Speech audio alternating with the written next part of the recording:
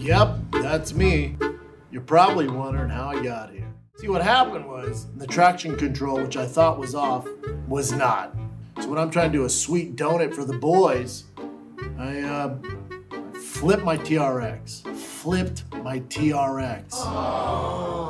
So Brendan flipped his TRX. On the latest episode of Toontown titled I Flipped My TRX, Brendan explains how he flipped his TRX. And so far it's looking like the 4th installment on his new channel will probably be the most successful. I mean, it's not every day that you flip your TRX. And in case you can't tell, he could not be more proud of flipping his TRX. He actually did something worth making a video about. Turns out my neck isn't messed up. I got a concussion. Arm got a little roughed up, but overall I'm okay. Bad news is my truck's not. It's totaled.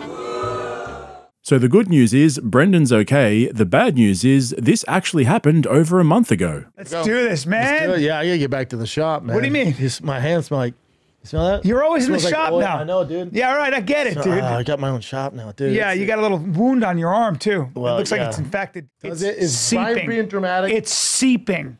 That wound is seeping, and Sanaz's mouth just opened. Yeah, it's still open right now. I can't see it. That looks like it's seeping. No, that doesn't look good. Yeah. Oh. Not good. Not fun. Well, that's what happens when you Now, since you're crash talking a about the truck. shop, I'm probably going to have to bother you now. I gotta get back to my shop, dude.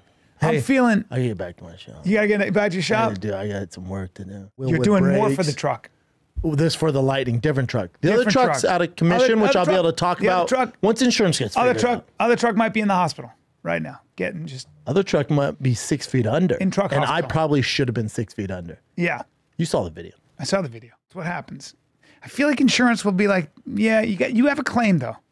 I talked to him this morning. We're good. Yeah. Geez, he's lucky his insurance agreed to pay him out. You'll see why in a moment when I show you the full clip, but who knows with this guy, right? He's known for making stuff up in the moment to sound cool, and while I agree that he probably needed to wait a little bit until the insurance was sorted out before posting a video, the timing of this upload is definitely suspicious.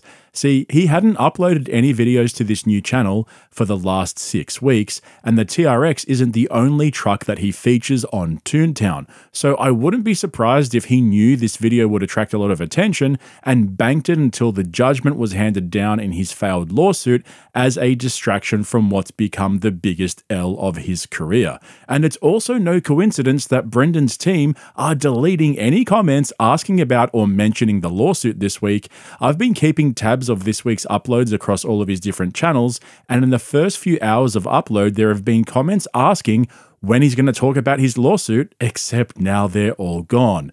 Sounds like someone's trying to cover something up. So as soon as I saw this video and remembered that he mentioned the crash when it happened 6 weeks ago, it immediately clicked that he was keeping it up his sleeve until the judgment came out. So, just as a reminder to anyone new here, or if you missed my full breakdown of his lawsuit, Brendan sued a smaller YouTube channel called Uniqueness 2 years ago for using clips from The Fighter and the Kid in his commentary videos. And this whole time, he's been lying to his fans by telling them it's a defamation case, but I revealed that it was actually a copyright case and explained all the details earlier this week after the summary judgment was handed down in favor of the defendant, a guy who was self-representing with the assistance of a rogue, ghost, phantom lawyer. Nobody knows who this lawyer is. It will forever remain a mystery. True story. So, if you don't believe me, go and check out my breakdown video, but here we are witnessing one of the funniest things Brendan's ever done. Just take a look at some of the comments on his TRX video. I thought you were going to give up on comedy. This was hilarious. Spending so much money tuning this truck and then crashing it almost immediately is the funniest thing he's ever done. This is just like his stand-up comedy. Bubba has finally found his niche, just needs to make a video where he totals a new vehicle every week, and he will be back on top of the YouTube world. I didn't know Bubba had a new special out. This is comedy at its finest. And so how did all of this go down, and how exactly did he come to flip his beloved TRX? Well, as usual, the episode starts out with some modifications, and then he took it off-road to test it out. Now remember, Brendan is a beginner off-roader. He has no experience handling high-powered modified vehicles in an off-road environment, but due to his commitment to the Dunning-Kruger effect and his love of trugs, he found himself out in the open with an absolute weapon. Well, we made it. We're at Johnson Valley. We're in the middle of nowhere, but this is where you come to put your truck to the limits. We've done it all. You guys have seen it. We got the King shocks, Kibby Tech, Alcon brakes. We need to be able to stop. We got the overkill tuning going on there. We have the Innovate wheels, Toyo tires. Now it's time to take this Street Princess and get her dirty. Let's go. So you can see just from these clips how heavy the TRX is and how much movement it has due to the raised softer suspension. Now, I know a little bit about this stuff, having done a little bit of off-roading over the years and a little bit of physics in high school as well, not to mention some basic common sense. But with these types of off-roading setups, you have a lot of weight combined with a higher ride height with softer suspension, obviously a lot of power as well. And in the wrong hands, this can lead to disaster. Just for a quick comparison, think of a Formula 1 car, for example, which is the complete opposite. They're very low to the ground, they have incredibly stiff suspension, they're much lighter in weight, as well as an incredible amount of downforce. This creates a lot less body roll and weight transfer, resulting in a lot more grip on the tarmac. But for off-roading, you want to have more freedom of movement so you can clear obstacles and get through more harsh, unforgiving terrain, similar to rally driving, right? If the suspension is too stiff and the ride height is too low, you'll end up just sliding everywhere because there's nothing to absorb the weight of the vehicle. Pretty basic stuff, right? So when Brendan decided to leave the dirt road and go for the softer silt road, well, it was obvious that it wasn't going to end well. All right, guys, we changed locations. We're at the silt road here now. This is the money shot. So you notice this is finer than sand. It's like, it's so fine. So the issue with that is you can't stop. Once you get going, you got to just pedal to the metal and just march through. Otherwise, I'm going to get stuck and this will be a really sad video. So I'm just going to blast through this thing. It should be an epic shot. We'll see. So these are some pretty cool shots here. This kind of off-roading is so much fun. There's a lot more movement, a lot more resistance, and you've got to put in more work to follow the path of least resistance.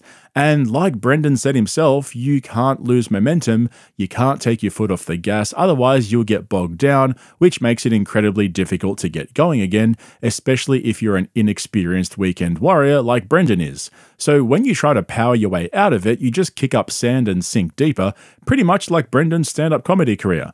Now, this right here is so typical of everything he does. He'll try something, it won't work out, so he'll try again and again and again until he's exhausted all possible failures. It reminded me of Murphy's Law, which states, anything that can go wrong will go wrong. Or is it the other way around? It's hard to tell. I've heard it both ways. Anyway, Brendan refused to accept his latest failure as a sign from God and decided to push on. All right, that sucked. We got our asses kicked and it's finally time to go home with our tail between our legs. I thought, you know what? Let's get the out of the desert. But you know what? One more cool shot. We're out here. Why not? What's the worst that can happen?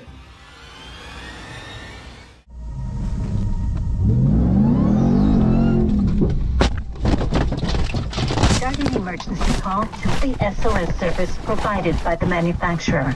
To cancel, press the SOS or cancel button. Starting SOS call.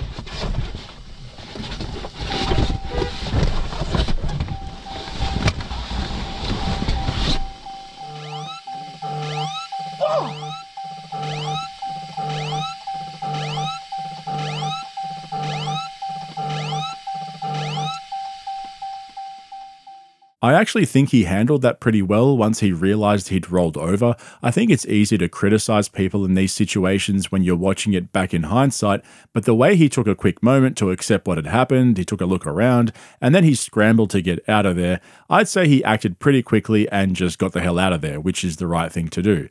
You don't know what's going on outside, if there's a fire or if the car hadn't settled yet, so I'm not going to bag him for that. But from the limited angles available in this video, it looked to me like the front end found some grip and grabbed, and then the traction control started cutting the power to the rear wheels, sending all of that weight into the suspension, which just soaked it all up and rolled over. I don't know, maybe some of you watching have more experience than I do and saw it differently, but I think Brendan's right about the traction control being a contributing factor. And it was good to see so much support for him in the comment section. I found this one comment from a fan that said, "Head up, Bupper, we all love you, Thick Boy Nation stands behind you, brother," which received absolutely 0 likes. But there are a couple of other astute observations from his fans as well. More people need to retake elementary school physics. Lifted truck, super soft ground, traction control on, attempts donut. Yeah, I think that one pretty much sums it up. But let's hear from the man himself about his assessment of what happened. Yep, I crashed my TRX. It's all fun and games, and we had some fun with it. Here's the thing. Thank God I didn't get seriously hurt. Got a concussion. Those suck. Definitely didn't need another one, but it could be a whole lot worse. I've had every car in the world, exotic, everything. My favorite vehicle I've ever owned is that TRX.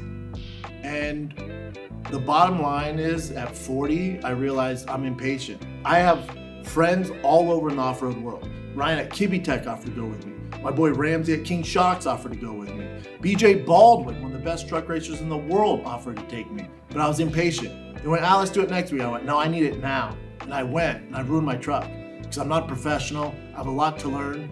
And this sucks, man. All that work I put into it, all the companies, brands that jumped on board, it's all ruined. As I'm flipping, I remember thinking to myself, you got kids, man. I bring my son Tiger with me everywhere. I want him to learn about cars, trucks. I want him into, motorsports. So he's always with me.